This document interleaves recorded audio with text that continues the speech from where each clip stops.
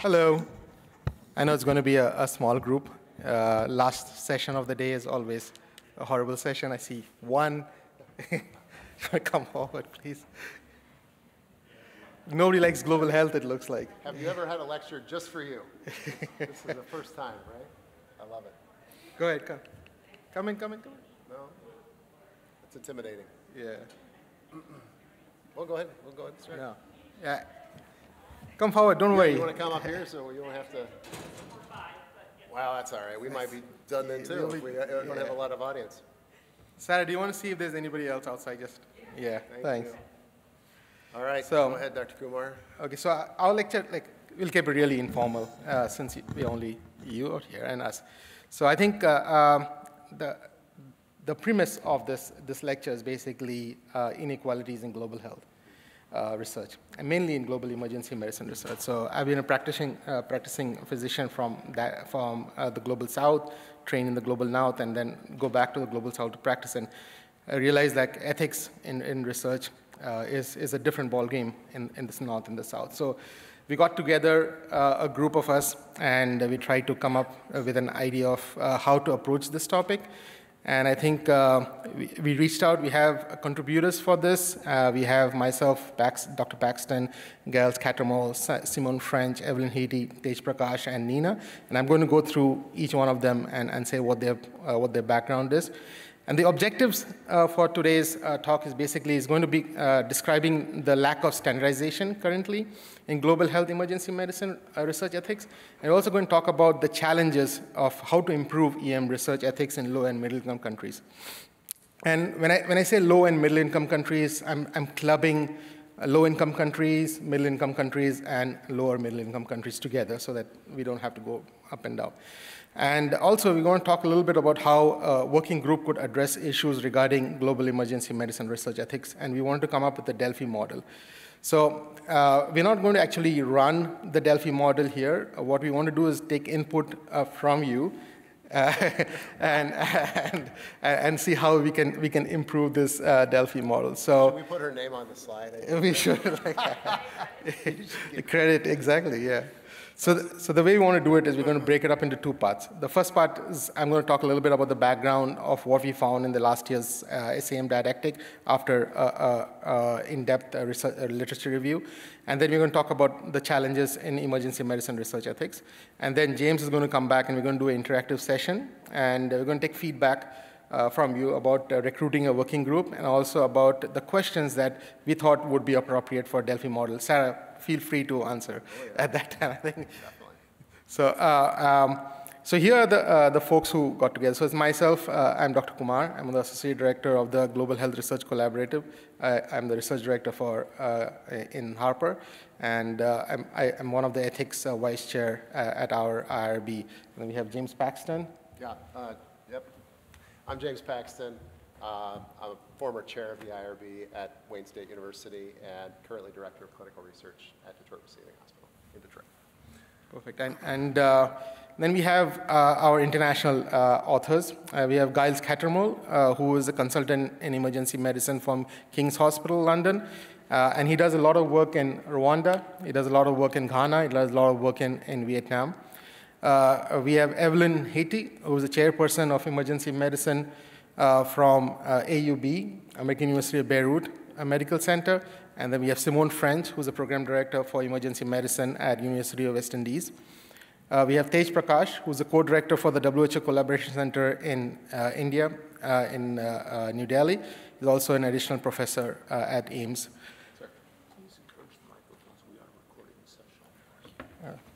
And then we have Nina Enchewa, without whom this could not have been done. I think she's our student. She was undergraduate when she joined our collaborative, and now she's a student at UFM, doing a public health graduate. So starting to talk about ethical concerns. So anyone who does research knows that conducting research has a bunch of ethical concerns. So you have issues with language, you have issues with recruitment, then we have issues with equity.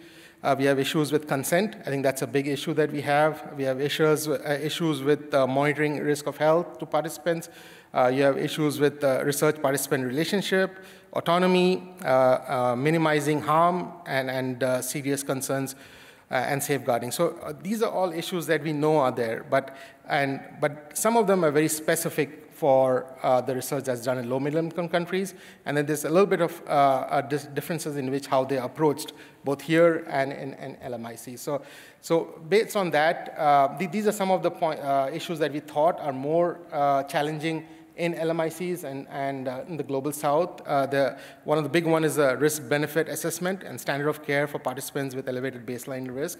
So I think when you approach a patient in low-middle income countries for research, I think there's a really blurred line between a clinician and a researcher, because I don't think they truly understand research per se. I think everybody is, if you're a doctor and you're doing research, you're still a clinician first and then a researcher. So I think that, like, if you tell them that you want them to be a part of the study, that line gets a little blurred. I think they assume that you're going to do only good for them. So it might not be the case. I think the study could have bad outcomes. So I think explaining to that, making sure that they understand the risk-benefit is very important. Again, blurring the roles of clinician researchers. Then there's absent traditional peer review. I think it's changing, hopefully, as we move along with the requirements for more peer review happening in LMIC in the Global South, but it's there. And especially if you go more rural, I think you will see that it's happening more. Population with intersecting vulnerabilities. Fair participation selection, I think that's a big one. I think sometimes when you go, like I've done community research, and then I've gone to the panchayat, we call the panchayat as the village leader, and then he'll say, okay, these are the 20 people who are going to take part in your research. He's not asked those 20 people individually whether they are interested in being a part of the research or not. He just pulls them all in together as a part of the team. Shama, come in. So I think quality of consent is a big factor. I think lack of financial support and resources. I think that's a big reason why research is not conducted much in LMICs is you're first a clinician, and then there's no funding for doing research. I think, so people try to, if you're doing research, a lot of them do it from the bottom of the heart, but a lot of them are doing it actually for the monetary gain. So there's some sort of monetary gain that they're getting for conducting that research. I think so that's definitely an issue when you're conducting research and the ethics of conducting research in the Global South. So we did the didactic last year, and we did a poll everywhere last year, and we had a representation from India, Haiti, US, Jamaica, and we got some findings from the poll everywhere. I think the overall finding was there was a significant barrier in research in LMICs, and the areas for improvement were quality of consent. That's a big one. As I just enumerated, like it's difficult to make sure that they understand the risk-benefit ratio, make sure that the quality of consent is good. Fair participation selection was a big one, blurring the role, as I mentioned. I think distinguishing standard of care from research, as I mentioned, it's really difficult when you approach a patient in a village and you tell them that this is the study that we want to do. They assume that you're a clinician first, and whatever you say is going to work. So it's very important to make them understand the risk-benefit assessment. So this was, I put the slide out here just to show what we truly got from that. I think 100% of them said that we need to make some changes. 50% say, I think one of the other questions we try to address is who's going to make the changes? Should the changes come from like an international organization like WHO, or should the changes come from a local organization? We didn't enumerate exactly what the local organization was. We just wanted to get a feel of what they thought. And actually, that was surprising. They said 50% said an international organization, 50% said it should be a local organization. And then the last question was, do you think it would be useful to create a working group to address this? And actually, that was a pretty good. Around 67% said, yes, there should be a working group to address it. So taking that feedback from last year, we decided, okay, let's move forward. Let's move forward. Like, how do we approach this? So the first step is let's come up with a working group. I think the working group idea was put up. There's challenges to create a working group, how to come up with a working group, and I think James is going to talk about those, like how we went about creating the working group.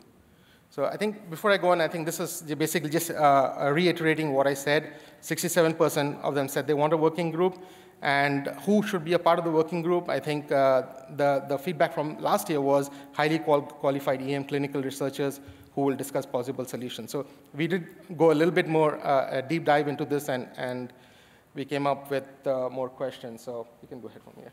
So these are the important questions that we thought from last year, but then the answers would be from the working group. Yeah, so of course you can read the questions, but I think it's worthwhile discussing and explaining them. And since we have a small group today, it'd be great if any of you have ideas or thoughts, please speak up. We have a microphone down there and a medical student assistant who can help you get to that. So we'd love to hear your opinions. That's the whole point today, actually. So questions that came up in last year's discussion and research survey into this was, the first one was really who's commissioning the research. There's different ways of looking at that, but not just like who wants to conduct the research, but who's approving it, which regulatory groups are involved. Who owns the data that is collected from the research that's done, and then how will the findings be used, and how will the community benefit from that research? These are some important topics that we needed to make sure were addressed properly here.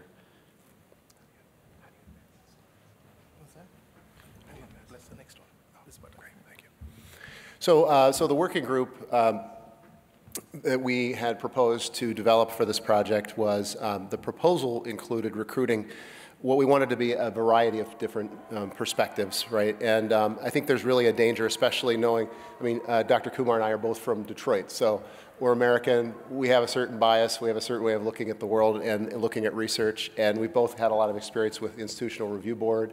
So we look at things probably differently than someone who doesn't have that background. We wanted to make sure that this working group was representative of the diversity that we're hoping to capture. So our aim was to have about 20 participants in this group representing different regions, and recognizing that we could have 1,000 people and it still would not be adequate, right? So we can't make a group that's diverse enough to really get everyone's perspective, but we wanted to try and make an attempt to include different geographical ranges. So we had representatives from the African continent, from China, the Middle East, Caribbean, Europe, and ideally we wanted to have 3 people per region, at least equal representation as much as possible, recognizing again these are massive areas, and 3 people from Europe, for example, are not all going to think the same way or have the same background or experiences. We also wanted diversity in the sense that we wanted a representative sample that included a variety of different roles, if you will. So clinical researcher, editorial board members, IRB, ethics committee members, general laypersons from the public. This is the concept, that everybody's going to have their own way of viewing things, and we wanted everything to be like easily interpretable to, for example, the laypersons who don't have maybe research or any clinical background. So it was important to ensure a diverse and representative working group that represented the needs of the different regions, and as much as we were able to do. And panelists would reach out to colleagues in their respective regions to collect information about the perspective of their peers. At this point, we would like to request that you would consider using the Poll Everywhere. This is a QR code that you can use to access the page. And the reason for this is that what's coming up next are some questions that we've drafted that we'd really love to get your input. We tried to keep it simple. So one thing we want to know is, do you like this question? Does this seem like a good question to you? And that could be yes, no. But if it's no, we'd really love to know what you don't love about it or what you'd recommend to change. And we can certainly provide for text responses and things like this. But with this small of a group, it'd be okay to just speak up and say something that, what's your opinion on this? I promise no judgment here. We're just trying to learn. And Dr. Kumar is going to take copious notes while we're doing this, so he's going to have a lot to look at afterwards. I'm going to give everybody a chance, and if you guys could just do a thumbs up when you're done either doing it or not doing it, and then I can go on when everyone's had a chance. Is it on the next slide too? Okay. Did everybody have a chance to see that? Yes? Okay. I'll give you another moment there. Okay. So working group feedback, Poll Everywhere questions, things that we're looking for information. What does adequate representation look like? So what is adequate, right? I mentioned before we wanted 3 people from each region, 6 regions, but 20 people. Is that adequate? Is there a way to gauge that? Do you feel that more people or less people would be appropriate? And how would you distribute those representatives? Should the working group primarily be driven by researchers or by ethics committee members or other people, other groups, other stakeholders in this process? And I think, ideally everybody would have equal input, but the reality is somebody has to run the meeting and somebody has to drive the effort. So it's really a question of, should the research side, the people who are who have the research background be running it, or the people who have more of an ethics background? And what should the aim objective of the working group be?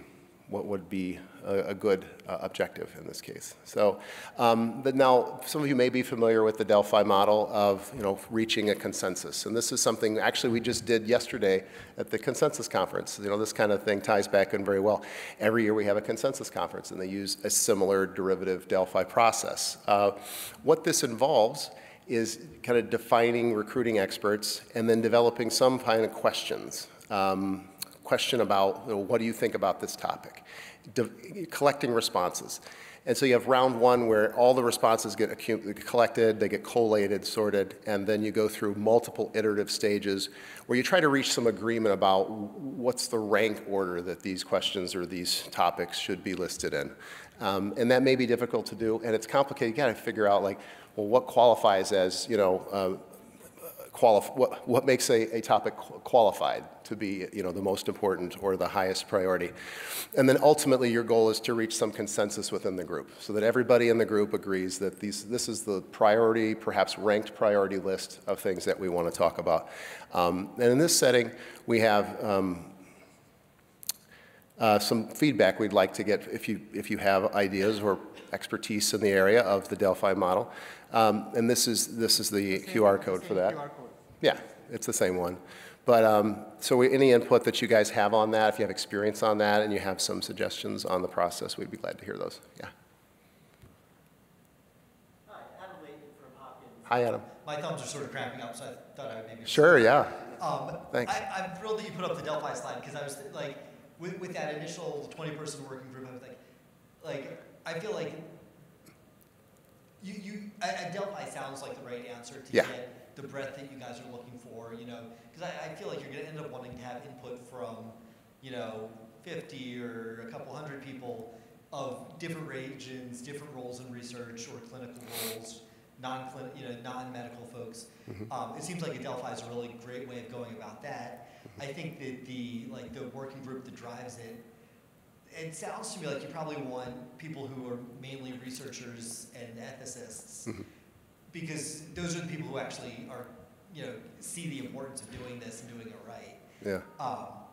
And I think it's great if you're able to have multinational representation on that mm-hmm. working board. But I would imagine it probably is something like, I don't know, maybe half a dozen people that are the ones who are really the driving factor. Or maybe it's a little bit more. Maybe it's 10 people, but mm-hmm. people who are really driving this that are going to end up being the authors on the paper, mm-hmm. and then a much bigger contingent of people who sit on the Delphi panel. Yeah, but thank you. I don't know what others think.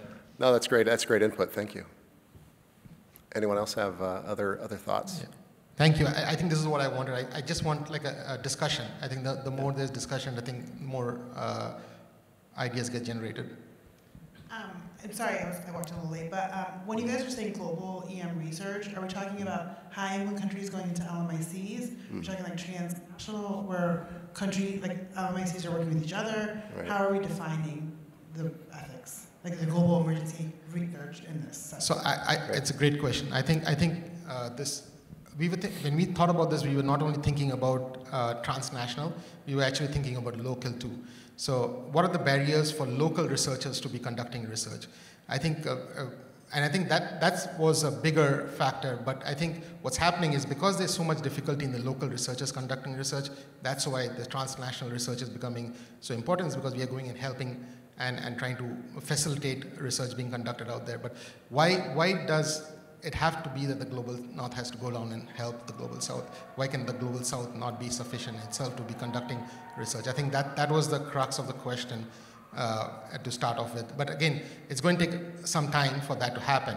And I think one of the big things that we see when we spoke to researchers from the global south is that the ethic guidelines have been set by the global north, and it just makes it more difficult to conduct some of the researches that they want to do with the guidelines that has been set. So I think that was the presumption that we went in with, and I think it might be completely wrong. And I think that's why we need to have a group of folks sit together and try to figure out what is the right, whether the changes need to be done, what changes need to be done, how do you go about making those changes. But I think you're right. I think those are two different categories. One is the local people doing the research, the other one is like international folks helping them do research. I think the international folks going and helping them, I think that was also brought up last time.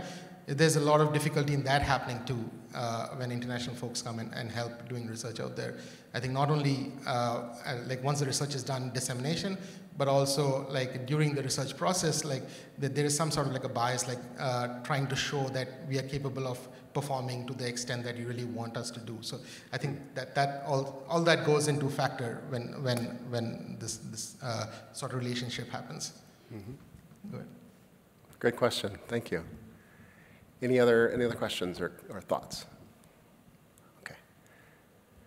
So we're just going to go through some questions here to get your feedback on them and what your thoughts are about them. And we don't want you to answer the question. That's not what we want. We just want to hear what your thoughts are about the way the question is framed and the kinds of responses that are provided here. So question one is, what ethical principles do you believe are most challenging to address when conducting global emergency medicine research? And then we're going to hopefully ask for some type of ranking or perhaps potentially just have them select like the most important or two most important. And we purposely put respect for culture out there because it's definitely not one of the Belmont principles. So I think, we don't want you to answer. Like if you look through the questionnaire, it's basically, do you think that's an appropriate question? Just give us a yes and no. And then if you think that's not an appropriate question, I think let's discuss why you think that's not an appropriate question. Like, go ahead. I think. I don't want to hog the microphone, although I have trouble keeping my mouth shut. But I'm curious to hear what others think also. I really appreciate Shama's question because I think who is this for and what counts as global EM research are really important issues to tease out. That question changed how I think about this question, which I appreciate. Because I think that my answer as an American doing research in an LMIC is probably very different than the answer of an African doing research in Africa or an African trying to do research in America for that matter. I don't like the way this question is worded. And I think it's the ranking because my assumption is that then you're going to say, well, these are the top three that are the important ones, and then the other ones aren't important, where I think that all of these seem important to me. And I think maybe the way that I would have done this is to have 5 separate questions where each of those is like a Likert scale of, is this important, not important, or is this adequately addressed by existing guidelines, or is this something that we need more attention to resolve for these sorts of settings? So you're not directly ranking them against each other, but you could still quantify, how important they seem based on the Likert response. Yeah, makes a lot of sense. Thank you. That's really good. I mean, it is a challenging question, right? Because as you say, these are all important concepts. None of this is unimportant. But what we were interested in, one of the things we're interested in is learning, as you say, the differences between, for example, an American investigator doing research in a different country and the local investigator doing. How would the ranking or the perception of which are the most difficult ethical principles to address, how would that differ between someone from another country doing research versus someone locally doing research? So I think that's an interesting question, that we're hoping to get some information on. And having a diverse group of people will hopefully give us some, idea about that. So, great, thank you. Any other thoughts on this question? Okay. So, and this is a similar kind of question, so we might apply the same suggestion to this. What's the most challenging virtue to address in EM physicians when conducting global emergency medicine research? So I'm not sure the wording on this is perfect, but I think they're looking at it kind of inversely, but rather than looking at challenges, looking at virtues. and which ones. And these are virtues. Again, we recognize that you could probably come up with other options here, and this would not be it. These are not definitive. They are based on kind of the existing literature in the area, but certainly people would have an opportunity to suggest other virtues or challenges that they think are important and worthy of inclusion. And this is actually an interesting question because it came out of an SAEM guideline paper. I think it was in 2016 about virtues, using virtues for doing ethical consideration while doing EM research. And it truly started having me, and actually the group, and sorry for those who came in late, I think the group consists only of me and James, who are American. The rest of them are non-American. Unfortunately, SAEM doesn't let them zoom in. So, so we have to represent them. But the thoughts that go into this is basically very much global South than global North. So yeah, I think so. Like the question was based out of that study, and I think it was brought up by Evelyn Heady from the Beirut. I think she said like she really liked the thought of using virtue when to address some of the issues, and I think it's a tough one because we don't think like that, and it really got me thinking. Like I truly don't think of research ethics along those lines, but it is something that they think about. So I think so. I just put it out there. So is that like go ahead? Hi, I was just very confused what you're trying to address with the question, like what is a challenging virtue and does a virtue need to be addressed? And I'm just kind of like, what was the intent behind this statement? Or is it more which of these virtues is most important to be an ethical researcher? So I think which of these virtues should be considered when you're doing ethical, like when you're considering ethics, which of these virtues should be considered? I think the challenging part is throwing me off. Yeah. It's maybe adjusting that. Yeah. So it's a little more understandable. The wording can be improved for sure. Thank you. Yeah. This is not related to this, and you might be getting to this later, but I think the whole idea of doing like empirical bioethics research and actually involving patients and communities to doing research of how research should be conducted ethically, it's very understudied and undervalued. It's even more understudied and undervalued when there are fewer resources to have the luxury of doing bioethics research. So I was wondering how you're incorporating input and having this be patient and community centered. I totally realize that some of these research questions, even talking about virtue ethics, you need to have a certain level of expertise, but at the same time, lots of empirical bioethicists do involve, and get data to drive how ethical policies and protocols are developed. So I'm not sure if you're talking about that later, but I'd love to hear how you're involving the actual patients that will be involved in emergency care research or possibly previously were involved in emergency care research for themselves, for their family. Yeah, that's a great question. I mean, that goes to it speaks to the constitution of the people involved in the Delphi process, right? And also the working group, for that matter, recruiting people that do have those experiences and perspectives that are different. And so and you may, I don't know what part of the slide you guys came in, if you saw that, but we're planning to be inclusive of people who have, who are patients or who have been patients, and they are not ethicists, they are not researchers, and part of that would require for everyone to be on a level playing field. You'd have to define what these terms mean, because most people might not know what these terms mean. I'm not sure if everybody, that I work with in my ED would be able to define these terms. So I think it's unfair to ask people to rank or otherwise, comment on things that they don't understand. So we'd have to have some education in there and an agreement, on what these words mean, and that would be part of our definition for this process, for defining how we're going to evaluate this question, is the education. Yeah. I think we spent like 2 days trying to figure out how we can pick layperson in this working group. And I think it became really challenging. Like, how do you, like, if you create a working group, whose responsibility, like, how do you figure out who's going to be the layperson in that group? Like, in an ethics committee, it's pretty easy. It's a voluntary position, you come in, but when you're doing a Delphi model, a working group, you have a clinician, you have an ethicist, but we really want to have the layman there. We want to have the person from the community out there. But I think this is a question for you, like if you had to figure out how to get that person, like would you ask the person from the lead clinician from the working group, okay, you pick somebody from your community who would be a part of this working group. I think, and it became really difficult to sort of conceptualize how to get that, because I agree with you that we truly need to have that representation, because that's truly going to give us good feedback about like how it's going to be conducted. So, yep. Sorry, just a logistics question too. Is this going to be all done in English so, as well? And then this is the challenge that just further makes that challenge of getting the layperson, I think, maybe more. Yeah. Yep. Yeah. Good. Yeah. No. It's this is definitely something that we have to think. It's an easy Delphi model, can easily be converted to multiple languages. But I think if we do get lay people, it's very important to have the local language as a translated on.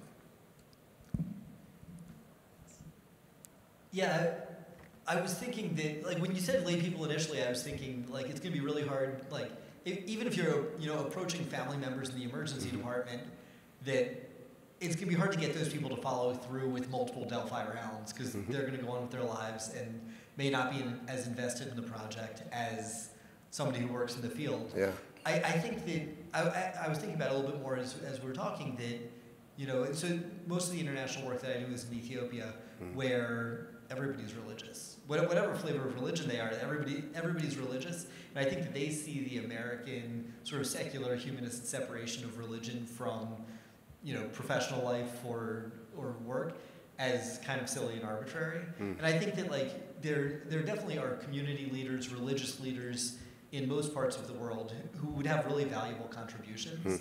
I think when we talk about, like, what does brain death mean or not mean in Ethiopia, like, that's a religious question, not a medical ethics question in the Ethiopian framing of things. So I think those sorts of people may be easier to engage, and their contribution may be really valued by your global partners, because those are people who they look to as authorities also. Yeah, and they're really content experts in their culture, so that's perfect. Yeah. And also our separation of biomedical ethics from religious ethics, I think, is not a separation that exists in many parts of the world. Yeah, good point. Thank you. Yeah, I love that. So what I've taken down is a religious leader, cultural leader, somebody who could represent the community, like one person. Yeah, good. I was wondering if maybe, because I was concerned about power differentials in something like a working group, so perhaps doing a focus group or even just in-depth interviews with lay people or people that have had that lived experience of being a patient or had a family member who was a participant in research, and that might be a better way to address some of these, and also have it be more context focused, because if you bring in someone who's being into a working group that may be led by, someone from the Middle East, but even if everything's translated, there are so many layers of context and nuance that maybe doing a few focused interviews or just a small focus group discussion, and then bringing that feedback to the actual working group, because the working group almost definitely will have power dynamics that will influence, what that representative would say. Yeah. Very good point. And if we applied that idea to, like, the Delphi process, that might take care of that issue of people being involved in iterative rounds, if we just used input from them in an interview type way. Yeah. I love that idea. So I like coming up with a list of questions that are going to be addressed by the focus group, and then bringing it back to the working group, who then continue. Great, thank you. So again, multiple choice questions, but in your opinion, what are the key challenges or ethical dilemmas that researchers face in conducting global EM research? And again, these are all important concepts, but I think the key here is trying to identify some trends and what specific people or potentially groups of people feel are the key challenges. So it goes a little bit back to the first question, but different types of challenges here. Any additional thoughts, or is kind of there's a theme here, right? So you probably got the same comments. This is a kind of a open-ended question, which might be more suitable. How can researchers ensure that informed consent is obtained and respected in global EM research, especially in situations where language or cultural barriers may exist? Love to hear. I can tell you have a lot of input on this one. So. Well, no, I bet that Shama and I are going to say something different. I'm looking forward to hearing her perspective also. One thing that I found really interesting, again, in my very limited work in one specific place, is the value that we place on informed consent in America being very different than the value that's placed on informed consent in other parts of the world. And it doesn't mean that we're wrong, but it does definitely mean that I'm bringing my American values to the table when I say, I need to read this 2-page document verbatim to you and make sure that you understand what it says before you sign it. And I'm not going to proceed with research if I don't think that you I think a lot of times, at least in Ethiopia, like patients are just like, you're the doctor, you do what's right, and why are you asking me how to do your job? and even the physicians are like, of course they consent, they don't care. Why?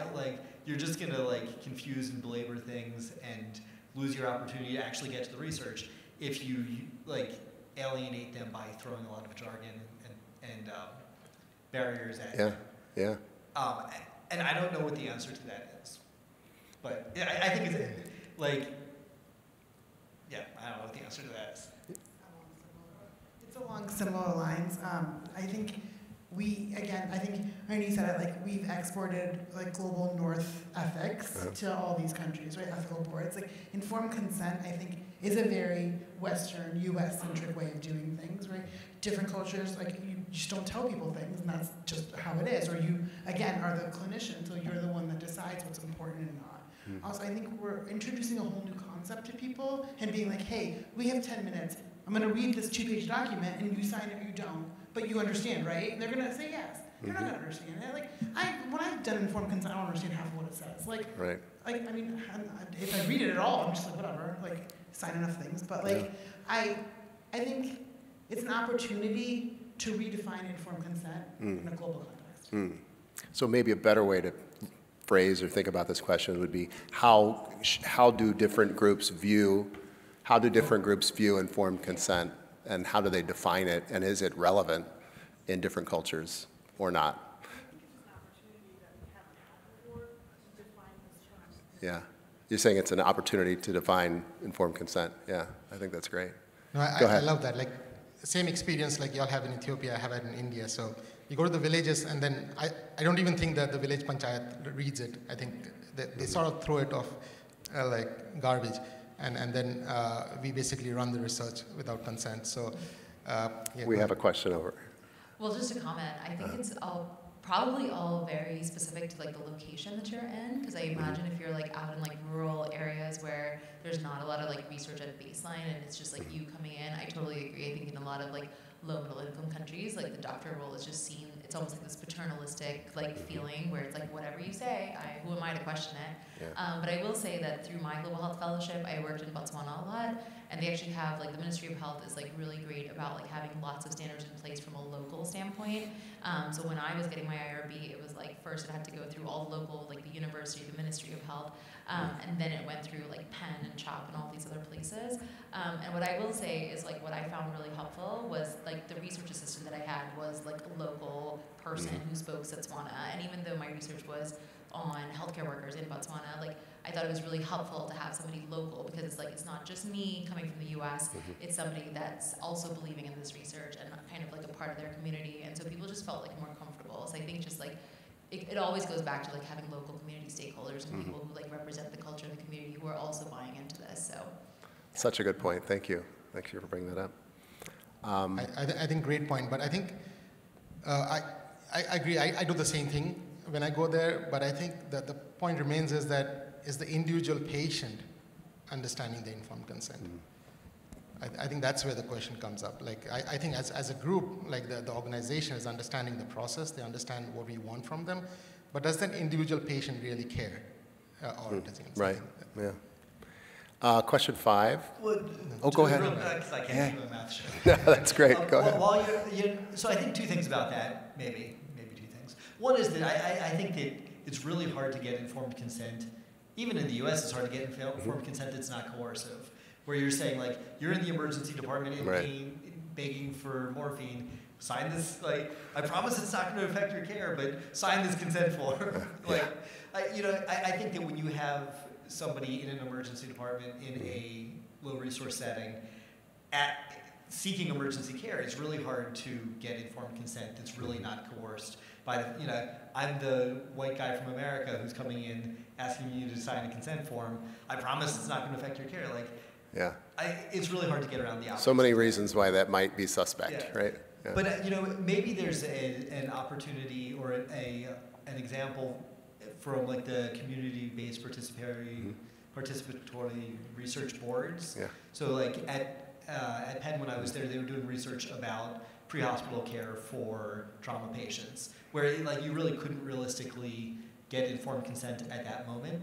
But they, convened sort of ethics committees, boards from the community to talk about overall from the community perspective when you're not in the middle of a disaster situation, like what would seem ethical and appropriate to you? When is it appropriate to waive informed consent at the moment?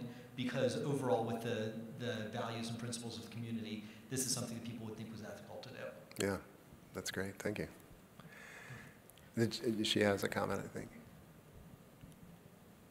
Something I've seen in some of the research I've been a part of too is you guys are talking a lot about that blurring of clinician and researcher. Yeah. I think when thinking about consent, that blurring of researcher and community member, of if you're working in small communities, especially like having that personal connection to and that being a challenge. Yeah, that's great. Not just consent. Yeah. Okay, thank you. I think we have time for a few more of these questions. I really appreciate the feedback. This is exactly what we wanted, guys, so thank you so much for giving us this information. What role do you believe that community engagement and partnership play in ensuring ethical conduct in global EM research? I mean, you guys have all been talking about that, so thank you. And how, yeah, exactly, it looks planted.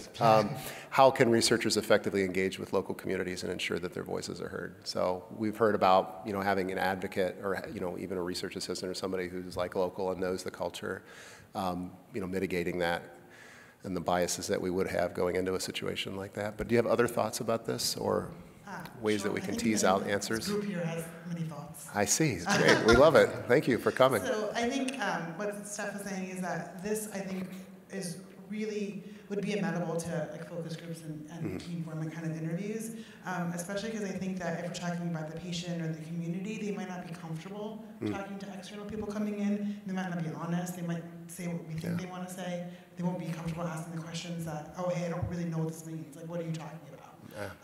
So I think these questions might be better served in that setting. In a focus group. And at different kind of levels and groups, so people can be as comfortable as possible. Because I think the other flip side of all this is like to mitigate any sort of punitive action, any sort of undue, like unforeseen consequences for them to participating or being honest, right? I think that's always a risk. I hope that it's not, but there's always going to be consequences, but to mitigate as many as we can. Very good, thank you. Okay. Question 6, what are the most critical factors to consider when determining the appropriate balance between potential risks and benefits for participants with elevated baseline risk? And how could these factors be standardized across different healthcare contexts? It's a pretty broad question, I realize. We're trying to get at what people would consider to be the most critical factors. But we've been talking about this already, right? So you're a vulnerable person in a vulnerable situation, and someone's coming to you talking about risks and benefits. So I think that this is a topic. The other thought was, like, does this question really need to be here? I think that is the other thing. We put in a bunch of questions, but truly, does a working group need to answer this? Like, the most critical factor to consider when determining appropriate balance. I do feel it's important, but I think, what are your thoughts? Like, do you think that's important for?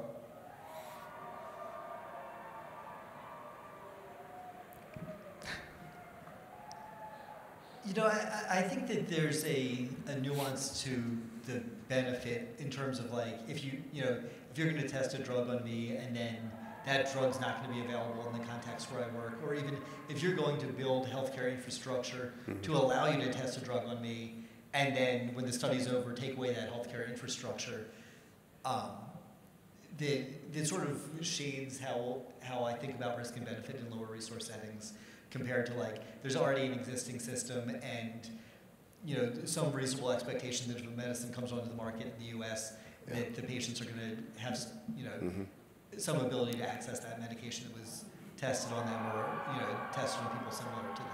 Yeah, thank you. Great. And this is going into blurring the roles. We just talked about this between clinician and researcher. It was mentioned between researcher and community member is another, key thing to consider here.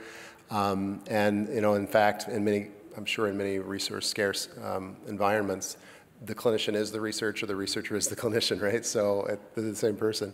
And so how could these strategies be standardized to ensure that the conduct is ethical and transparent? We've talked about this a little bit. Any additional thoughts or reactions to this question? Question 8, which criteria should be prioritized to ensure fair participant selection? This is the key part of this in trials or studies, particularly in contexts where they may be limited resources or specific eligibility criteria. Dr. Kumar mentioned that in some cultures it's perfectly acceptable for someone else to just say these 10 people are going to be in your study and that's it. So how could we standardize the criteria to be inclusive and have an equitable definition for fair participant selection? Any thoughts on that? I realize these are really broad questions, but thank you for any insights you have. Again, I think the question is not for us to answer them. I think the question is like, is it an appropriate question for the working group? Mm-hmm. And the way we want to, I know we are a little short of time. I think we got like 4 minutes left. Yeah. So I think the way we want to do it is like, we wanted to keep this open-ended question for the first phase. And then when we get the responses from the first phase, we then create the choices for the second phase. So that they can then give us an answer in the second phase. Right. Okay, and then question 9, how could equitable access to healthcare research be ensured for underserved or marginalized populations? What strategies can be standardized to address systemic barriers and promote inclusivity in healthcare research? So is this something that you would consider to be important enough that we would include this question with our group? I think, it's all, like, we talk a lot about equity and inclusivity. I just don't know how much that translates to our colleagues overseas and to different countries. I think it does, and I think there's versions of this all over the world. And I know, it's like a high-income country kind of leading this. I mean, with a working group that's around the world, I just don't know necessarily if the terminology is as inclusive, if you will. Yeah, that's right, yeah. No, I know a lot of other cultures look at us and they're confused by our preoccupation with certain things. So I think a big part of this is going to have to be really defining these terms very specifically and what you mean, because I think there's going to be a lot of confusion into what people think they mean. Very good, thank you. Yeah, I think that it'll be helpful to, I think this is a great focus group question, but I think it'll be really helpful to pilot it, with a focus group somewhere and see what questions make sense or need to be reworded, because I feel like some of these questions are questions that make sense to us as an academic researcher audience, but like if you ask me what strategies can be standardized, I can think of some strategies and then say which ones I think are the most useful, or different methods of ensuring equitable access. If I'm not a medical researcher, that I might not even know what you mean with that sort of a question. So trying to figure out ways to sort of de-jargonize that in a way that but I think that trialing those questions with the target audience to see what questions just sort of get you blank stares and what questions conversation would be really helpful. That's really good, thank you. I don't know, we're really out of time here. I think That's an important question. Yeah, I think this is probably the one to end with. So where do you think that the governance, in other words, establishing guidelines, policies, protocols for global EM research ethics should originate from? And as Dr. Kumar mentioned, last year we asked people this question, and about half of them thought it should be completely local, and half of them thought it should be international guidelines. And maybe everybody's right and everybody's wrong, and I think that's what we're trying to find out, if you have thoughts about this kind of question being a focus for our group. Yeah.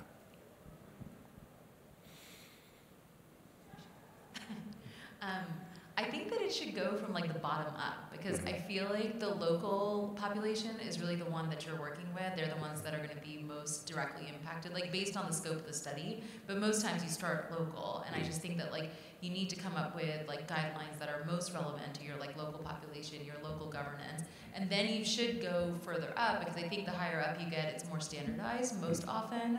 I mean, that's not like a steadfast rule, but I actually think that like it's like more than one level, because you need those checks and balances in place. And sometimes the local government, like kind of like what you're saying in like a panchayat, like maybe you're not going to have like a IRB and ethics board that's really going to review stuff, but you just try to do the best you can with like the infrastructure that's in place. But I do think that at multiple levels, it's not like foolproof, but I do think that it like at least safeguards against like a lot of like any potential like ethical issues that could arise. Thank you. That's really good. Is there anything else that you want to add in that list? I agree with you. I agree with Prabhati. I think that it certainly needs to come from a local level, but you also sort of need to have something that's international, and that you're not sort of reinventing the wheel in every setting. And then ultimately, like, I mean, at least for research in Ethiopia, whatever guidelines you have need to be endorsed by the Federal Ministry of Health. So I think coming up with something that is sort of, has broad input and that is universally applicable and nationally or regionally endorsed is probably the way to get it, so that it actually is meaningful to everybody. I do sort of need to run. One other thing I was going to mention that I feel like doesn't come up enough when we talk about global health research ethics is the relationship between the high and low income country researchers. Because I think that there's a lot of risk of coercion and exploitation in how we treat our LMIC collaborators.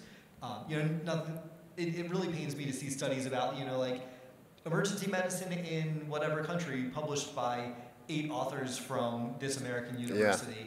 With no participation from the local researchers or collaborators.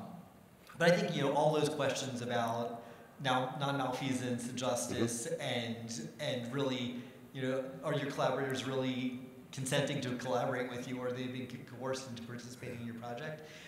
Like a lot of those questions apply on that other level in a very similar way. And are they equally benefiting from the research? Or is this all going to be published and presented by a bunch of high-income country researchers? And they'll never see it. They'll never see the results or learn the results. So, no, we really appreciate your feedback. I'm sorry we're over time. We really appreciate it. Obviously, we're very early in this process, so thank you so much for this very valuable input. And I think it's being recorded, so we'll be reviewing this tape over and over, I'm sure. Any last comments or questions, Dr. Kumar? No, I think I had the poll everywhere, but I think we got everything done in my writing, so I don't think we need to go into that. Yeah, those are all the poll everywhere answers. So it's actually pretty impressive, the points that we have. So it's, So a lot of yeses, so that's good. That makes us feel okay. Thank you for your time, and I'll connect with Shama, and we'll definitely talk more. Okay, thank you. Thanks so much. Thanks so much. Have a great day. Thank you.